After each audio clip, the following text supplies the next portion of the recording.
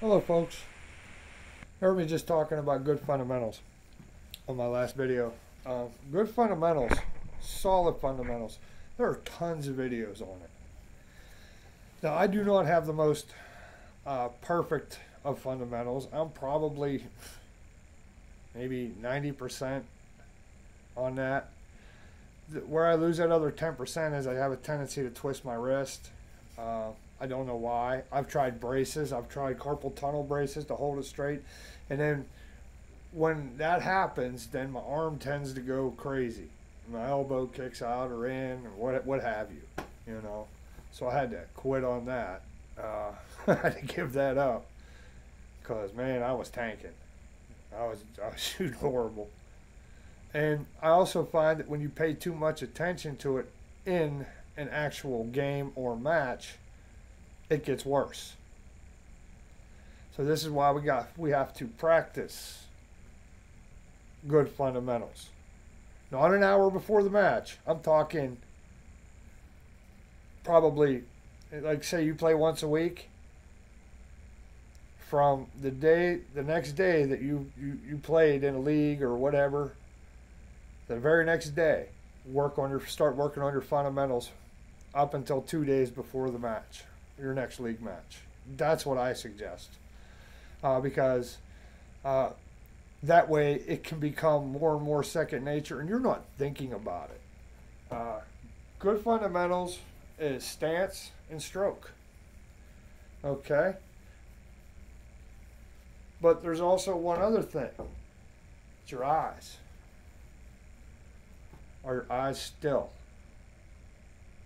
Are you getting good eye transfer from the cue ball to the object ball? Or vice versa, however you play. Okay, however you end up shooting. Some people look at the cue ball last. I heard Mr. Jeremy Jones say that he looks at the cue ball last. Others look at the object ball.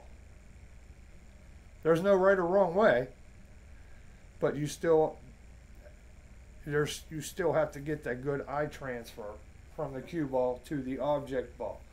And I just recently took on another student that I don't charge anybody, but I take some really lower skill level players, and just with the fundamentals, within a couple weeks, they probably raise their average 7.75 to 100 points. And that's what it can do for you. Now, in my case, with twisting my wrist, I take a shorter backswing. Especially I know this is a short table, I get it. But on a longer shot, I only pull back maybe 2 inches. That's it. Especially if I know I need to hit this ball dead straight. I get on my block, I get on the shot line, I come straight down in, move into my English, make sure my eyes are focused on the aim point. Now, I'll start my backswing to the cue ball. Cue ball to the object ball. Cue ball, pause, to the object ball. Get that good transfer. Come back 2 inches. Make sure I got my good eye transfer, and then hit it. Now you notice that was a little off, because I don't take that long. Whenever I hang over a ball, something happens. I don't know what it is, but something happens. I go off. And I'll demonstrate again. Now, that pause in your backswing, that everybody says, oh, it throws me off. I'd say 60% of people that shoot pool say that throws me off. It's not there to throw you off. It's there to help you. It's there to help you get that transition from the cue ball to the laser-like focus on your aim point.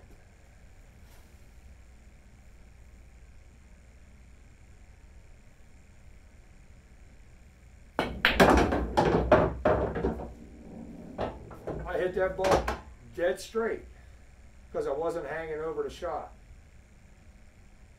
I knew what I had to do, I executed. But the biggest thing there was in my pause on my backswing, I transferred my eyes from the cue ball to the object ball at the aim point that I wanted to hit and didn't take my eye off of it.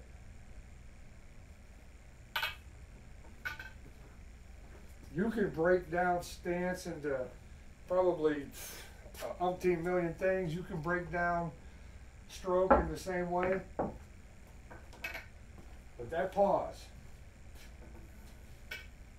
it can drive a stake through your opponent's heart when you need to hit a dead straight shot and stop that ball within 2 to 3 inches of it.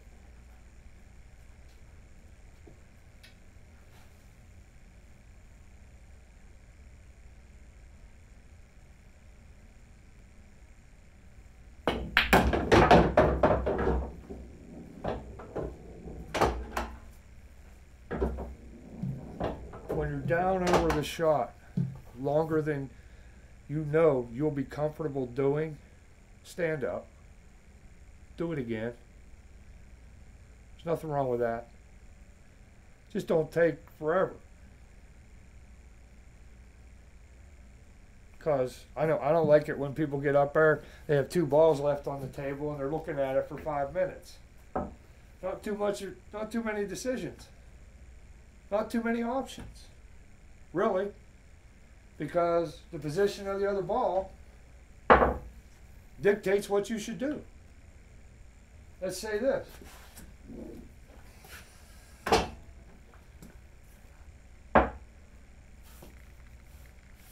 The 5 ball and the 8 ball. Your opponent's shooting the 5 ball. What is he looking at for 5 minutes? What are they doing? I mean, you have to grin and bear it. But you got to draw this ball back or play it off the bottom rail. That's it. One of 2 things. If you stop it and try to bank it, you'll probably miss it. But for me, I do this.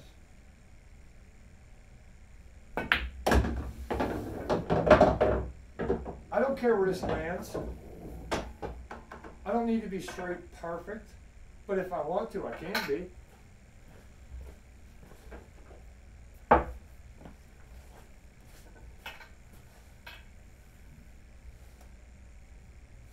But if I want to, I know if I go with my stroke 4 to 6 inches smooth at a decent speed, I'll end up between the side pockets here.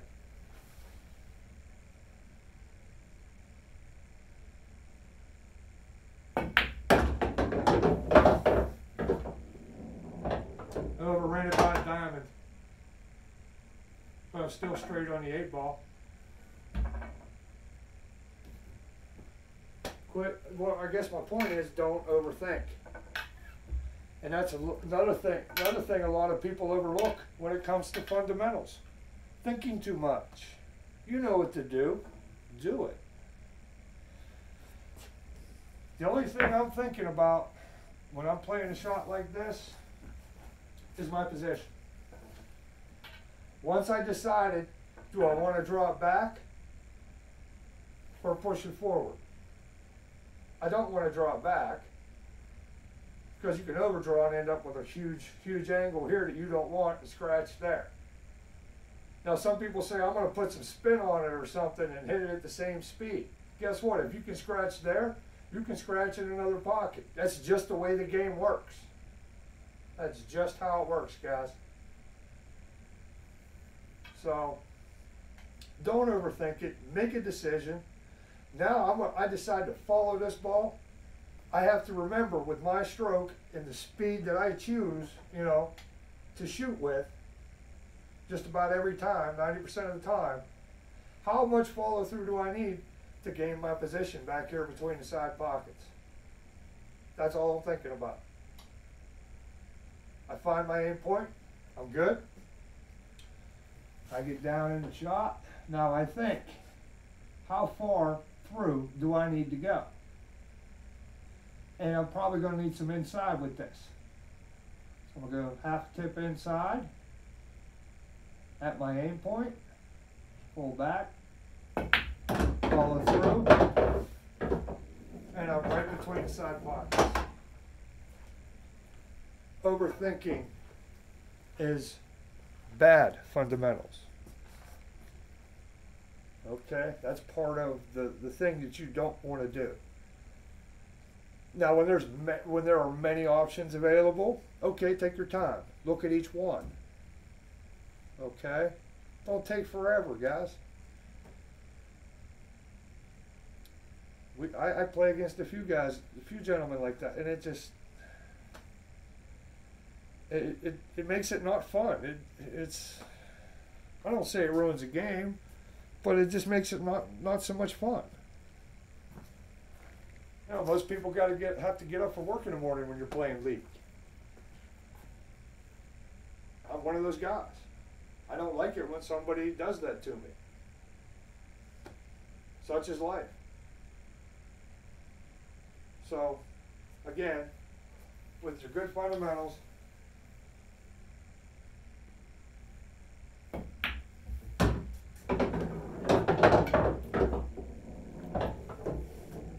you can improve on your shortcomings.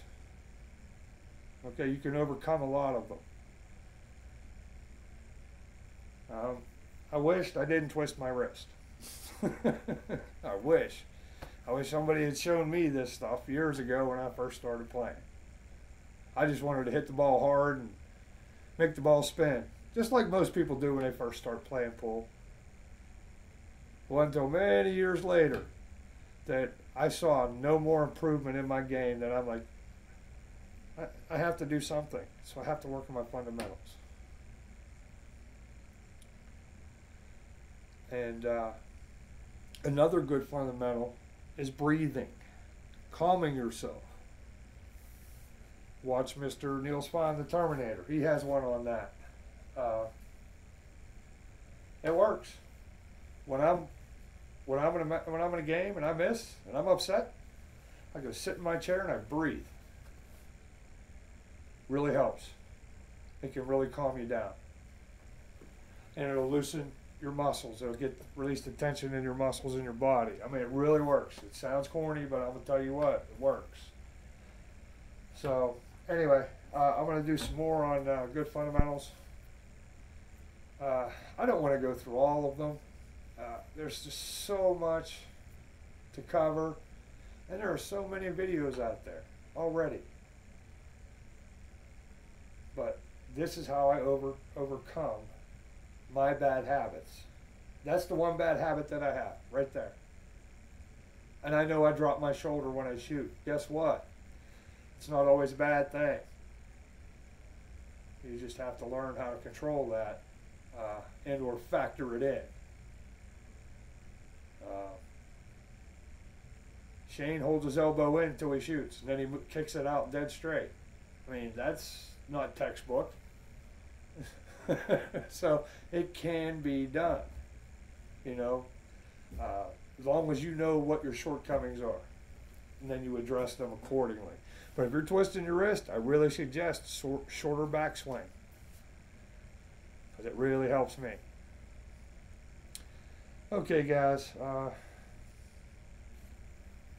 I'll probably be making some more videos in the next day or two. Don't quote me on that. I said probably. Like I said before, life happens. But I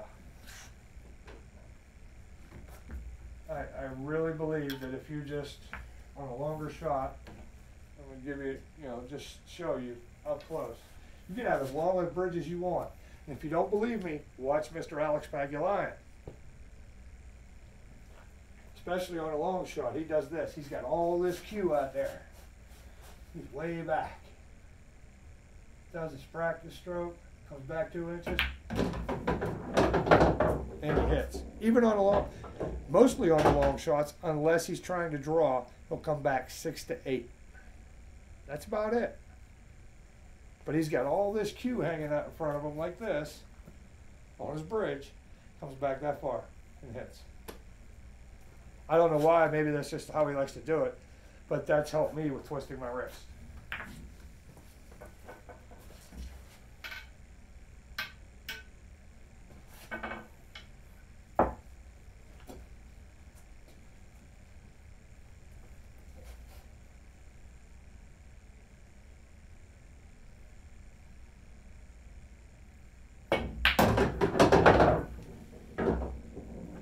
nice straight cue ball stop.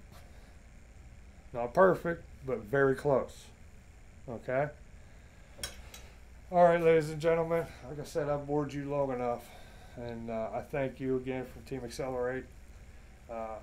Matt couldn't be happier with the reviews he's getting and some of the feedback.